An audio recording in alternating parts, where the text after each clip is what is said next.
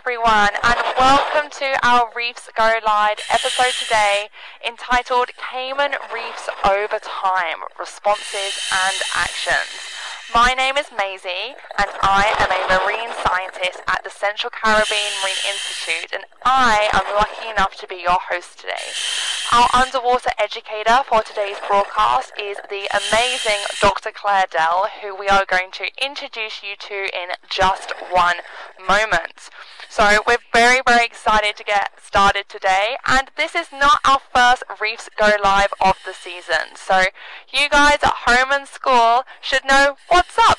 We have the YouTube screen, which should be on your screen, and if you have any questions at all, then please put them to the chat box, which is just to the right of that screen, and we would like you guys to send us as many questions as possible throughout this broadcast, and like you to get as involved as you possibly can be.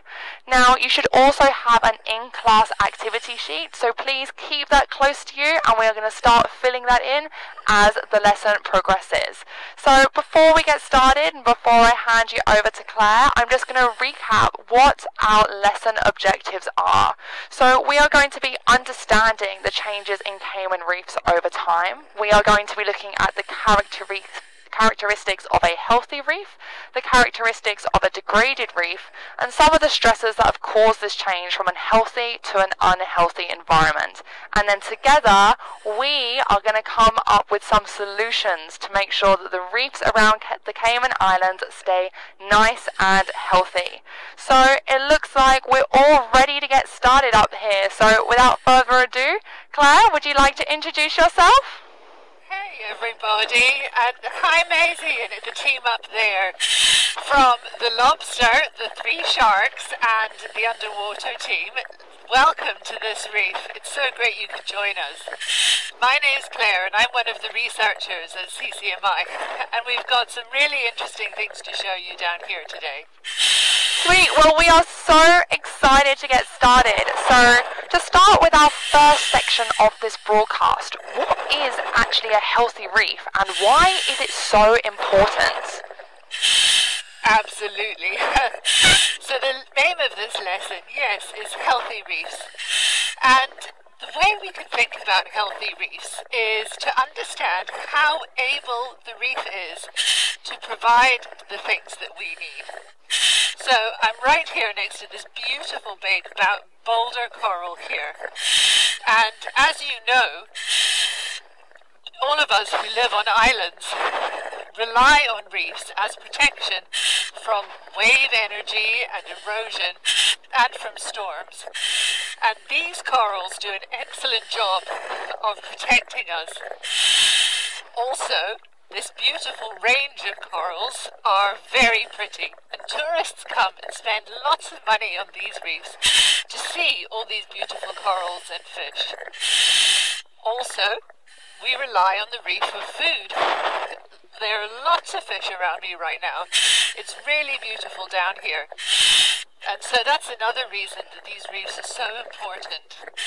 But did you also know that there are a lot of compounds that come from reef organisms that are being used in skincare, cosmetics, and in medicine? There are, in fact, 12 compounds derived from reef organisms that have made it through to clinical trials as anti-cancer agents. And we all know that's a pretty big deal, right? And so reefs are hugely important to all of us, but especially those of us living on island nations. And so reef health describes the ability of these reefs to provide those services to us. Wow, that is so exciting, Claire, and I had no idea that there was those 12 compounds that are, helping in medical trials. That is so exciting. Okay, so we've learned what a healthy reef is and, why it can be important for us. But to our divers that are watching at home, can you describe some key characteristics so that they know when they are diving or snorkeling on a healthy reef? Of course I can. Let me show you. Now, as you've learned in previous Reefs Go Live broadcasts, reefs are built by corals, which are tiny animals that you can see here, very similar to sea anemones. And they build a limestone skeleton that over time accumulates to form this structure that you see here. And it's this structure that acts like a self-repairing seawall, and it's this structure that provides the habitat for all of these other reef organisms to survive. And so the amount of coral on the reef is a hugely important measure of how healthy the reef is. And we measure it using this high-tech piece of equipment here, a PVC pipe that is 1 meter long. And what we do is we lie it down on the reef and count the number of centimeters in that 1 meter distance that the reef has coral growing on it. Then we also make a note of the different species. So you can see there are these boulder formations, and there are also these finger and lettuce type formations. And this is really important because these boulder corals do a better job of holding back the wave erosion, and these finger corals form a great habitat for fish. And so having this mixture of species is really important. And then while we're on corals, we also make a note of any disease. And so you can see these corals here are all looking pretty healthy, which is great, because that means that they're able to build a reef and keep the reef functioning and providing for us. One other measurement of the reef and the corals is reef height. Again, with my handy meter stick. And what we do is we put it down and measure the height of the reef. And you can see up by me, it's about 2 meters tall, which is impressive because it tells us that this reef does an excellent job of holding back those storms and providing this structure for all of these other organisms, like the sharks and the lobster who we just saw wandering by. Wow, thank you for showing us that, Claire. How exciting that you guys watching got to see some real life research techniques there. And, sometimes science equipment isn't, the most fanciest or most developed, but a simple bit of PVC has allowed us to do some really key measurements on the reef, which is, as I said, a really great thing for you guys to witness. Now, Claire, we were just talking about some of the different types of coral. So like the branching corals, where you were saying that you're seeing some habitats for the fish to live inside.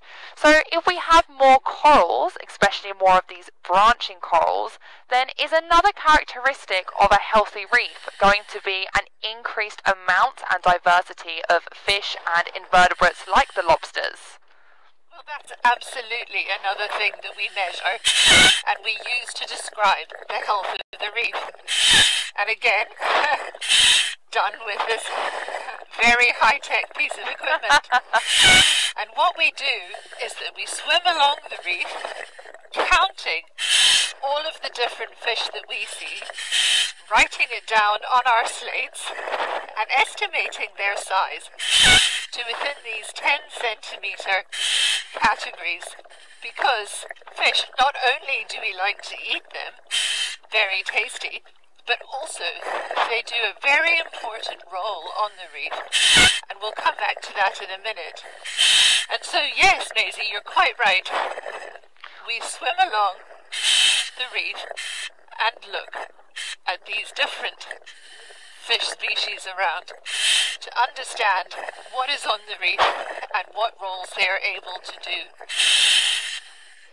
Yeah, definitely. We've actually just had our first question in, asking if there are any hammerhead sharks that are on the reef. Now, I haven't been lucky enough to see one, but in a healthy reef ecosystem, is the potential for seeing a hammerhead shark greater than it would be in an unhealthy area?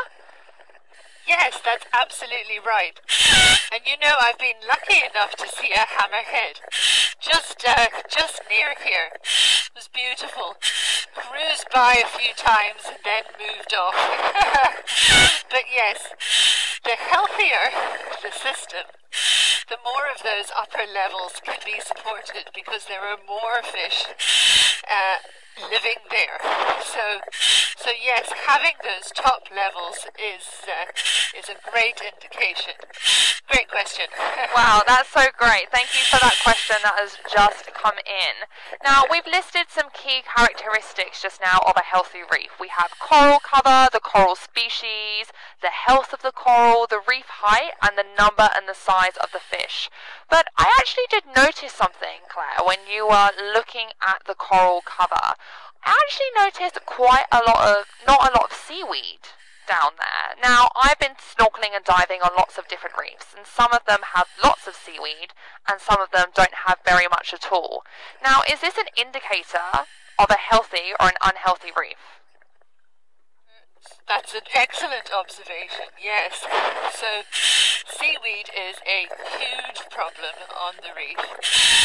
And, yes, we definitely measure that in the same way by putting our meter stick down and this time counting the number of centimeters of the reef that have seaweed growing on it. And I'm going to give this piece of equipment a back now before we talk a bit more about that.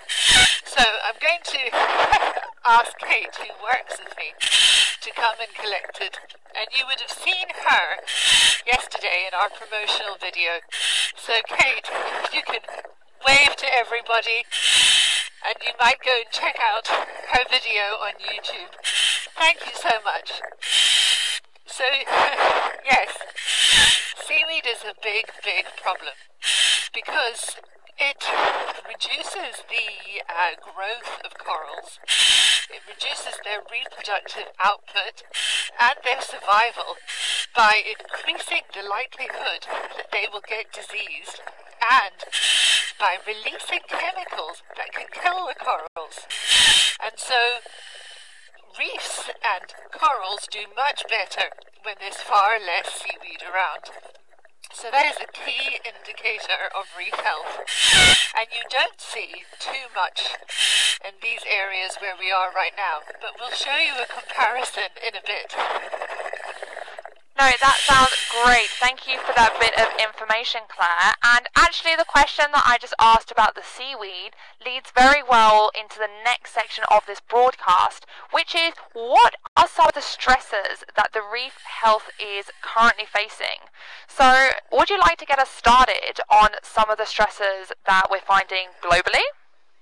Yes, I'd be happy to. So seaweed is one of those big ones, but it doesn't apply everywhere.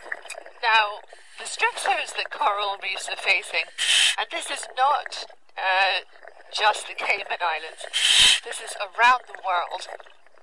The stressors fall into two categories. We talk about global, which impact the whole planet, and then local, which only impact different areas. So the main global stressor is the increase in temperature, and this has very negative effects because it directly stresses the corals, which can cause them to bleach and to die in huge numbers. But the second issue with increasing temperatures is that it's leading to more severe storms. And so there's this added physical damage on the reef. Now on top of that are the local stressors. And you will know when you go to the reefs in the Cayman Islands which ones impact the areas that you use and you visit. And so we talked about seaweed being one big one. But, for example, an area near a construction site might be more impacted by sedimentation getting onto the reef. Or another area near a boat ramp could be more impacted by anchor or diver damage. So there are these two main groups, the temperature increase, and then these local stressors, which include all sorts of things, including invasive species and coral disease and other things. Wow, thanks for describing that, Claire. And we've actually just had a question that has come in from Charlie, and I would like you to either categorize this to a global or a local stressor. But he is asking whether or not overfishing is a stressor on the reef and if it affects reef health. Overheating, Maisie? Overfishing. Overfishing. Yes, that is definitely a stressor. So, do you remember we talked about how seaweed is such a problem on the reef? And that corals do far better when there's less of it? Well, this is why the fish populations are so important. Because some of them eat the seaweeds and help keep the corals in better conditions. And from work that we've been doing at CCMI, we found out that there are some key species that perform this role. One or two species of parrotfish, squab, a species of surgeonfish, and also the Bermuda chub. And I saw one hovering about earlier, but I don't see it now, so that's too bad. And so because of that, the overfishing can be a big problem because it can limit the number of herbivores on the reef, meaning that there are fewer of them to eat the seaweed, meaning that this one stressor for corals increases. Ah, here comes a parrotfish. Perfect timing. Yay! Thank you, mate. Well done. Well, that was a great question, Charlie, and thank you so much for sending it in. So we've had, a pretty broad discussion about the global stressors and the local stressors. Can you maybe give an example of some of the stressors that we may potentially be finding here, specifically in the Cayman Islands? Well, the seaweed is a big problem in the Cayman Islands, sadly, and I can point out a few pieces around and about growing on the reef here. Now, that occurs on all three islands, I'm sorry to say, and throughout the whole Caribbean. But the Cayman Islands has done a great job of limiting a lot of the other stressors. And so the mooring system means that there's much less anchor damage, which is fabulous. And the marine parks have been set up, which limits the areas where fishing can take place. And again, as we mentioned before, that means that there's more of those herbivores on the reef to eat that pesky seaweed. Yeah, perfect. Thanks for that, Claire. And we've actually just had one question that's come in from Avril, and she's asking if snorkeling can negatively affect the reef. Well, it depends on how you do it, So if you're very careful not to touch the reef and careful where you kick your fins, then you can have no impact, which is a really great way to snorkel. But if you're all over the place and you're touching things and kicking things, then you're going to damage the reef. Also, thinking about the sunscreen that you use before you get in the water can impact the reef. So snorkeling can be a very minimal impact activity, or you can do some damage. So be careful when you're out snorkeling and get comfortable above the reef before you get too close to it. Yeah, I totally agree, Claire, and I think we're going to touch on some more solutions to some of these stressors later on in the broadcast. So we'll hold off on them until later on. But we've just had one more question come in just before we go on to our next section. And we've had a question asking, how many species of fish do you think are on this healthy reef section that you're on right now? Big question. I wasn't ready for that. Okay, I might get my whole team to help me. Let me see. I've seen at least 5 species of parrotfish or squab, black sturgeon, the props, chromis. I've seen snappers and grunts and barjacks. Well, yes, those 2 species of shark. Let me have another look around. There's a huge school in the distance. I don't know if we can show you. Oh, I don't know. Let's say 20. Let's say wrasse. Yeah. At least 20 different species that we've seen just swimming around on this broadcast, and they're only the ones that are big enough for us to see when we're not super close to them. So lots and lots of biodiversity. Ah, amazing. We've just seen a Bermuda chub. Oh, perfect. What a wonderful herbivore. Oh, but he's camera shy. He took off. Okay. We might come back to him later. Yeah. But what is clear to see from everyone at home and school that is watching is that this is a vibrant and beautiful, healthy reef section and has all of those key characteristics that we were speaking about earlier. But because there is lots of stressors, sometimes these areas can become degraded and they become unhealthy.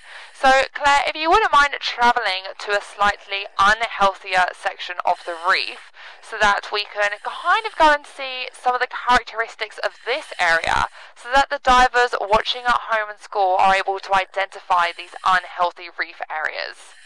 Come on over with me. Now, I just want to show you this next patch, which is quite close by, but it does show the characteristics of what degraded reefs look like. And so when you see this sort of area on a much bigger scale, you're in trouble. So what we're looking at now are lots more seaweed cover and far less coral cover, unfortunately. And what we're also seeing is much less structure. So whereas before, when I held up my meter stick, it was 2 meters of coral height, here there's far less to measure. And the problem with this, of course, is that it means that the reef has less ability to hold back those waves and those storms, and less ability to provide homes for fish and lobsters and other things. So it's a very unfortunate state of affairs. The reef is also much less pretty, and so you don't get the same number of tourists visiting when your entire reef looks like this small patch here. So there are some big differences, actually, you know, and the structure is a very clear one to see, but we see a lot more seaweed here, and I can show you this in a bit more detail. These are some samples that I collected, especially for you at home, everybody, to show you the different types of seaweeds that you can see on the reef. Now, these 2 are brown species, and they are found all over the reef. And this one in particular is the one that the Bermuda chub likes to eat. And that's what we found out here at CCMI doing our work. And nobody cares about the Bermuda chub, but I think you should, because this is a problem species of seaweed, and that's the only fish that eats it. And so you see lots of these on the reef. But then this is another one, and it's a green one. And did you know that its skeleton is made out of limestone, the same as corals? And when it dies, it breaks down, and it forms the sand that we have on our beaches. So there's all sorts of varieties of seaweed, but you see more of them on degraded reefs in this sort of state. I'll get out the way so you can see a bit more clearly. Yeah, I can definitely see from the video stream up here that reef really doesn't look as, as vibrant, and it doesn't look as biodiverse as the coral reefs that we were looking at before. So if I was a tourist, then I think that I would like to go snorkeling there as much as I would like to just, over that way a little bit where it was a little bit nicer and there was so much biodiversity around. Now, before we kind of move on to our next section, Claire, I just wanted to check how you were doing on air down there. Thank you so much, Maisie. Yes, I've got 1,500, so I'm doing well. 1,500, wow, that's great. Okay, we've actually had a couple of questions that are coming in, and we have one question that has come in, and it is, does the sargassum, because there's quite a lot of it at the moment, does that damage the corals? Well, it can. The sargassum is washing in, and it's on the surface, mostly because it comes in from elsewhere. But when it dies and begins to break down, it can cover and smother the corals. So in certain pockets, perhaps, but normally it's above the reef. There are some species of sargassum that grow on the reef. I wonder if I can find one. But they're not normally that much of a problem because the fish can eat them. But the ones that wash in certain circumstances, they could cause a problem. But it's not usually a big issue.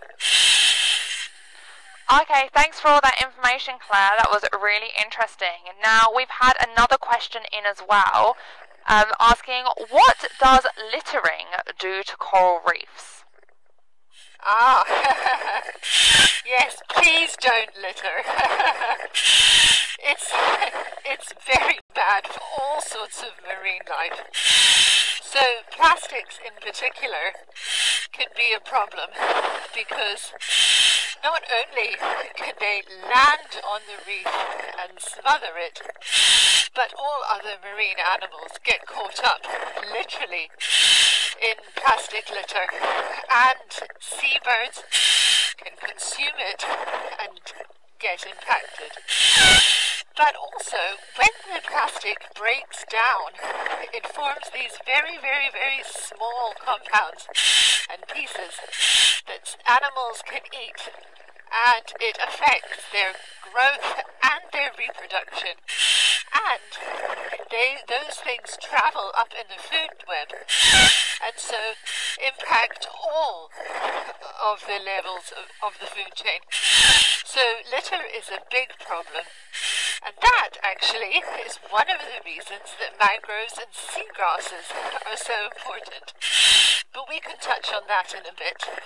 Yeah, that sounds great, Claire. We're actually going to go straight into that section next after we've had a quick recap. So, divers watching us at home, we have spoken about what a healthy coral reef is, what are some of the key characteristics that we find there, what are some of the stresses that are facing coral reefs, and we've also just now spoken about some of the characteristics of a degraded reef with that lack of structure and lots of seaweed and it not looking as vibrant as those healthy areas. So now I would like all of us to work together, and I would like you to get out your in-class activity sheets because this may give you some clues in this section. But I want us to come up with some solutions to some of the stresses that are facing coral reefs. So to get us started, Claire, I would like you please to come up with a suggestion and a solution as to how we can keep our coral reefs nice and healthy and remove these stresses. Well, this is perfect timing, because there's a great example here of a bleached coral, and Sam's going to be able to show you that in close-up. Now, this is a sign of stress, and the bleaching, when the corals lose their colour, can be to a variety of factors, including disease, or maybe the seaweed that's growing next to it. But when you see it in huge areas, then it's probably due to thermal stress. And so this leads me seamlessly onto one of the recommendations, which would be to think about your carbon footprint. And maybe, Maisie, you can explain a bit more about that in a minute. But I just want to follow on from the point about mangroves and seagrasses, because they are so important. And that's not just in the Cayman Islands, but that's around the world where they grow. They do all sorts of jobs.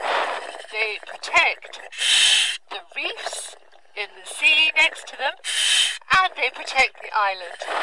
And they're an important nursery area for lots of the fish that we like to eat.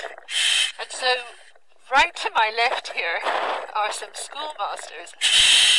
And these are one of the species where the juveniles hide out in the mangroves and seagrasses until they're big enough to survive life on the reef. Now, mangroves and seagrasses also act like a sieve, holding back that litter and the extra fertilizer from golf courses or agriculture or other stressors from land. And so it means that those things don't get onto the reef and impact it. But then the seagrasses and mangroves also act like a buffer system protecting the shore from wave erosion and storms. So they're so important for all sorts of reasons. And that would be probably my first suggestion. Keep mangroves and seagrasses healthy. But maybe, Maisie, you can explain the temperature if we have time. Yeah, of course I can, but I'd just like to reiterate that mangroves and seagrasses are so important because they protect the coral reefs from all the sediments coming up, and they also provide more fish because they're a nursery ground. So that is such a great suggestion, Claire. So thank you so much for giving us that one. And you're right, I'm actually now going to explain a little bit about how increasing temperature actually occurs around the planet. So I would like you guys watching to pretend that you are standing inside of a greenhouse. Now, it's very, very hot inside of there because the glass that is all the way around is trapping all of that sunlight and heat inside of there, which is why the plants grow so well. Now, my suggestion is to reduce down our carbon footprints. But what does that really mean? Well, carbon dioxide, which is a greenhouse gas, is released when you are burning fossil fuels. So if you're driving your car or if you are having your lights or your air conditioning on.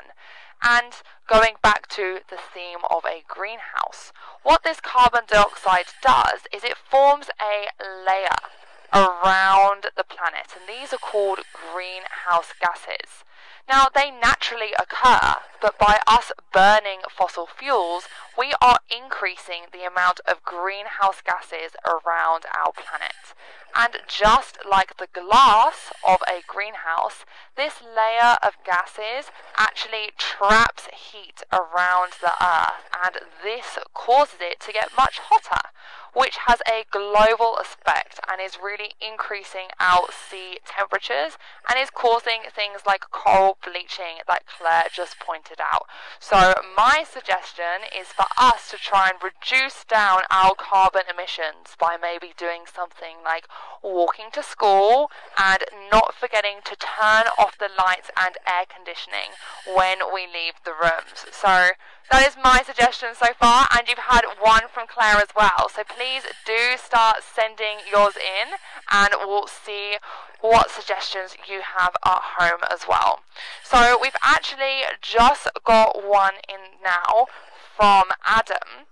And Adam is saying that he is going to try to use less plastic. And I think that is a great suggestion. Do you mind expanding on that a little bit more, Claire?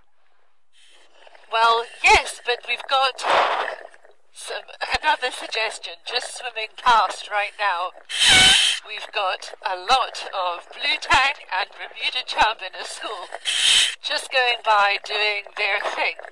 So I'm just going to put that out as a quick reminder of another suggestion that we could think about. But yes, the plastic is a problem, not just because it can get caught on the reef and smother and prevent corals from getting access to light, but it also gets eaten by all sorts of marine organisms and can get accumulated in the food chain and impact animals' growth and reproduction. So yes, anything that you can do to stop using plastic, to recycle more, is excellent. So great suggestion. Well done. Yeah, great suggestion, Adam, and thank you so much for sending that in. Now, before we address some more suggestions, I actually have a question that has just come in from Malachi, who is asking, how long does it take for coral reefs to recover? Oh, big question. Well, I think that forms the basis of hundreds of PhDs and years' worth of research. That's a brilliant question, but there are all sorts of factors that tie into that. So it depends on what the reef has been stressed by. Is it a stress that just happened once for a short period, say like high temperatures just for a couple of days, or is it something that's been ongoing over years and years and years? Also, what condition was the reef in to begin with? Were there corals that, after the stress ended, were able to grow and produce more corals? Because if there was a lot of coral around, then the recovery will be quicker. But if there's only these odd few corals here and there, like there would be in that degraded patch where we looked earlier, then recovery would be much harder and take far longer. So that's such a great question. It's also one that a lot of researchers are spending their careers trying to figure out. Yeah, I totally agree. So thank you so much for that question. And as Claire said, I think it just all depends on the reef area that you are in and how many corals are left in that area is going to depend on how long it takes to recover.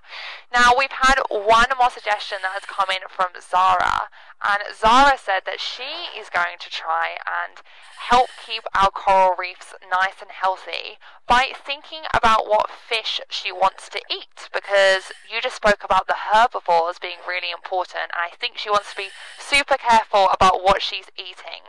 So can you expand upon that at all, Claire? Excellent suggestion, Zara. So when we saw those blue tang and the Bermuda chub swimming past, I was hoping somebody would pick up on that. Yes, spot on. The more herbivores that are on the reef, and from the work that we've done, we found that to be some species of parrotfish, surgeonfish, and the blue tang. But also, there's that urchin, which we'll cover in the Reefs Go Live lesson in a few weeks, so make sure you tune in for that. So yes, having more herbivores on the reef will keep the seaweed levels down and give the corals the best conditions for growing. So excellent suggestion, yes. Yeah, that was a great suggestion, Zara. And if anyone watching would like any more information about, what the fishing laws are in the Cayman Islands, then please do visit the Department of Environment's website, because they have all the information about all of our fishing regulations, as well as the areas which are designated marine parks and marine protected areas around all 3 islands. So do check that website out. It is a great resource. Okay, Claire, how are you doing on air down there? I have 1,000 psi, Maisie. 1,000 psi. Okay, well, we're going to answer one or two more questions or suggestions, and then we will have to end our broadcast, I'm afraid. But we've just had one question in now from Peyton, and he is asking, how big can a coral reef grow? Peyton, it can grow so big it can be seen from space. Off Australia, the Great Barrier Reef, it extends for kilometres and kilometres and kilometres, so that astronauts up in their spaceships can see it on the planet. They can be totally massive. Yes, we don't have that sort of space here in the Cayman Islands, but yes, they can grow totally huge.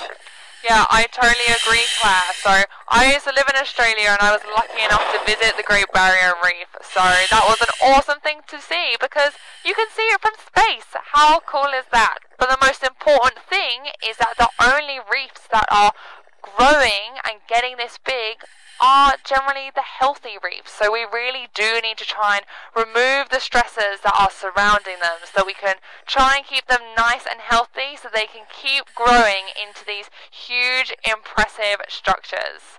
Right, okay, we have our last suggestion that has just come in from Charlie. And Charlie is saying, and I know that we touched on this a little bit earlier as well, but Charlie is saying that he is not going to touch any coral reefs or any algae at all, which I think is a great idea. Do you think that's a good idea too, Claire? I do. I thoroughly support that.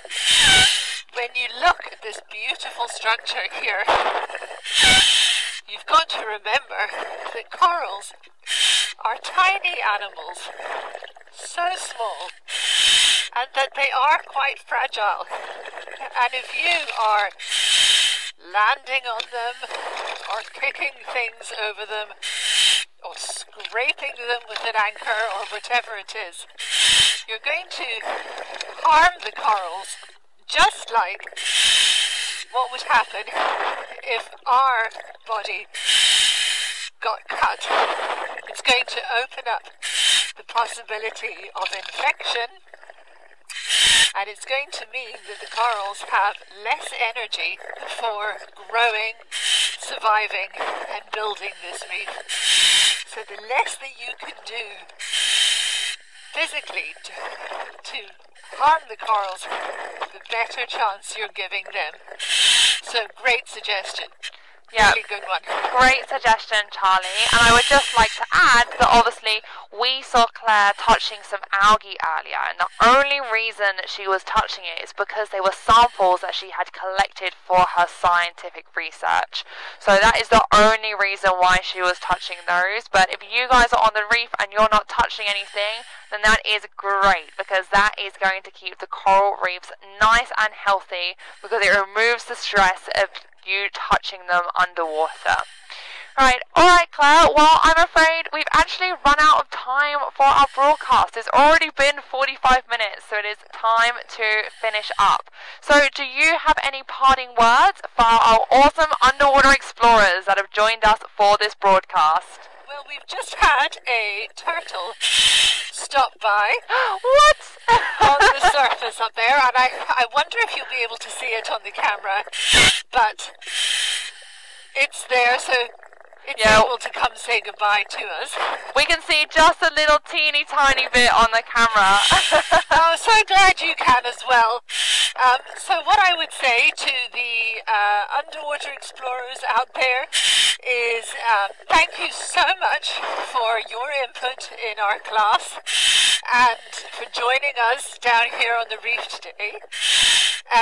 Please, if you're interested in knowing more about our research, visit the CCMI website, YouTube channel, and our social media, and see if you can get more involved. Also, if you're of school age, then why not think about joining us for Sea Camp or some of our educational programs? The information is on the website, and it would be great to have you with us this summer. So, on behalf of the team underwater, thanks again for your suggestions and your actions. It's been a really great time here. Take care. Great, thank you so much for that, Claire. And that turtle actually just left us from the surface here and dived back down to you guys. So you may see it in just one moment. But I would just like to reiterate everything that Claire just said. A big thank you for joining us here today. We have covered a lot of topics. We've spoken about how the coral reef has changed over time in Cayman. We have looked at the differences between a healthy coral reef and an unhealthy coral reef. And we have discussed some of the stresses that are causing this change, and then talked about some of the great solutions that you guys at home have come up with to try and keep our coral reefs around the Cayman Islands nice and healthy. So we have tried to answer as many questions as we can during this broadcast, but you guys have had so many, which is great. If you have any last minute questions, then please do send them through on the chat box. And once Claire gets up, we will try and answer as many of those as we can for you and post them on our YouTube page in a couple of days.